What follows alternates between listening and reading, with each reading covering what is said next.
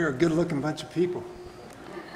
Even though you look a little sleepy, I hope I won't add to that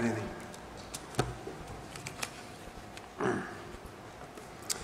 The testimony that I would like to share with you this afternoon is a conviction that God has placed upon the heart of Tammy, my wife, and I. And that's the importance of raising a godly heritage. There are many things said about the family these days. Some good and some not so good. But from the time of creation, Satan has desired to destroy godly seed. From the time of Adam and Eve to the time of Jesus' birth, as well as to the time of his death, he has wanted to kill the very seed that brings life to you and to me. Nonetheless, he also desires to destroy godly seed everywhere. I've seen it in one family after another. I've seen it in our own families. If he can get a family to take their eyes off of Christ and put it on themselves, he can divide the family and tear down the strongholds of the church. You know, the Bible tells us, or Paul tells us about elder qualifications in Timothy and in Titus. And one of the important features about strong leadership is a man that can rule his children well.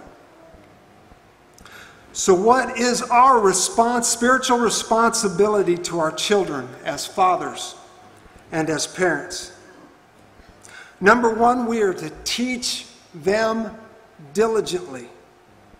Deuteronomy 6 says, starting with verse 1, "Now these are the commandments, the statutes, and the judgments which the Lord your God commanded to teach you, that ye may do them in the land whither ye go to possess it, that thou might fear the Lord thy God, to keep all his statutes and his commandments, which I command thee, thou and thy sons and thy sons' sons, all the days of thy life, and that thy days may be prolonged.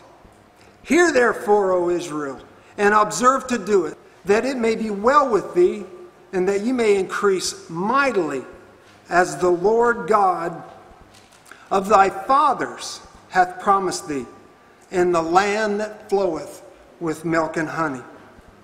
Hear, O Israel, the Lord our God is one God.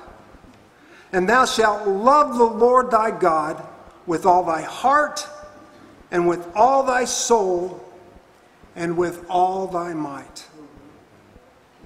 It goes on in verse 6 and it says, "And these words which I command thee this day shall be in thine heart, and thou shalt teach them diligently unto thy children, and shalt talk of them when thou sittest in the house, and when thou walkest by the way, and when thou liest down, and when thou risest up." What are we going to teach our children? That we are to love God with all thine heart, that we are to love God with all thy soul, and that we are to love God with all thy might. We're also to teach them the commandments, the statutes, and the judgments of the Lord. How often are we to teach them? When they're up, and when they're down, and when you're walking, and when you're in the house. To me, that's just about all the time. We are to impress upon our children that the things that God feels are important are the very things we should feel are important. Amen.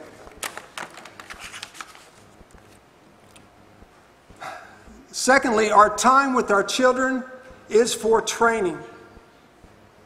The scripture says in a very familiar verse In Proverbs 22, it says, train up a child in the way he should go, or the way that he is bent, and when he's old, he shall not depart from it. Now, the meaning for train up a child is from the idea of laying down a track or a path for a guided object to travel on, with the concept that it has a well-planned out course. Too many Christian parents think that training up their children is more like a car on a road, that it can go wherever it wills. They take their children to church and to Sunday school or send them to summer camp, and they think they've done their job as Christian parents. Then years down the road, when the children take the choice of a worldly path, they throw up their hands in wonder and say, what could have gone wrong? Our responsibility as parents is to train our children in the Word until Christ is formed in them. Even Paul experienced that very thing when he spoke to the Galatians. When he said in Galatians chapter 4, verse 19, he says, my little children, of whom I travail in birth, again until Christ be formed in you. If Paul, who considers the Galatians as his spiritual children, will travail until Christ is formed in them, why shouldn't we, who have birth or adopted children, spend the time to do the very same thing? We have a God who, speaking as a man, is in the business of turning hearts.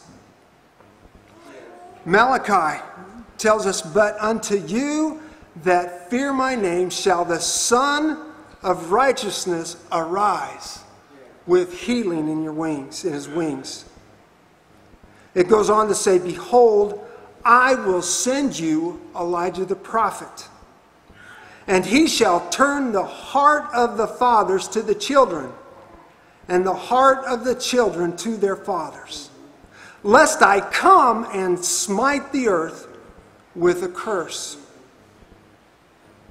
I know and understand that in Matthew 10 and verse 35 it says, for I am come to set a man in variance against his father, and the daughter against her mother, and the daughter-in-law against the mother-in-law. This is not God's heart nor his desire. This is just the truth of the matter. When Christ comes in the hearts of some family members and not in others, it does set them against one another. Even those of you who are in Christian families where you are receiving a more clear and higher teaching have struggles with those in your own personal family who don't have the same vision that you do. This is not the heart of God, but a grim reality. God's heart is in two verses before that. In Matthew 10, 31 and 32, it says, fear ye not, therefore, ye are of more value than many sparrows. Whosoever therefore shall confess me before men, him will I confess also before my Father which is in heaven. Thirdly, our time with our children is to be a declaration of the great things that God has done. A great example is in Joshua chapter 4. Starting with verse 1, it says, and it came to pass when all the people were clean passed over Jordan, that the Lord spake unto Joshua, saying, take you 12 men out of the people, out of every tribe a man, and command ye them, saying, take you hence out of the midst of Jordan, out of the place where the priest's feet stood firm, 12 stones. And ye shall carry them over with you, and leave them in the lodging place, where ye shall lodge this night. Then Joshua called the 12 men, whom he had prepared of the children of Israel, out of every tribe a man. And Joshua said unto them, Pass over before the ark of the Lord your God into the midst of the Jordan, and take ye up every man of you a stone upon his shoulder. Not a stone that fits between your fingers. Not a stone that you can place in your hand. Not a stone that you can even put underneath your arm. But a stone so big that you would have to lift it up, and it takes your shoulders to hold it. I want 12 of those stones, according unto the number of the tribe of the children of Israel, that this may be a sign among you, that when your children ask their father in the time to come, saying, What mean ye these stones? Then ye shall answer them. Amen. Well, son, those are stones that at one time in our life, God parted this Jordan River, and we walked on dry ground.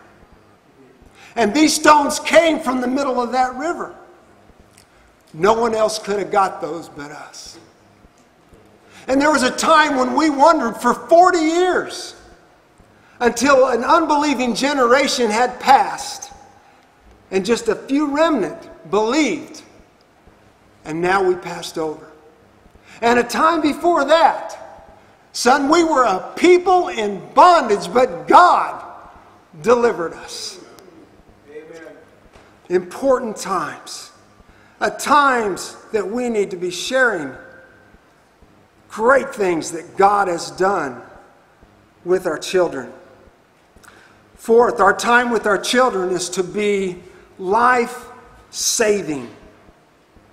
Hebrews 11:7 says, By faith Noah, being warned of God of things not seen as yet, moved with fear, prepared an ark to the saving of his household. Amen. The question I have for us: what ark have you built or are building in Christ to save your family from destruction? Satan is in the business of destroying. He goes around like a roaring lion, seeking whom he may devour. God is in the business of restoring. He wants to build a godly heritage in your family and in mine.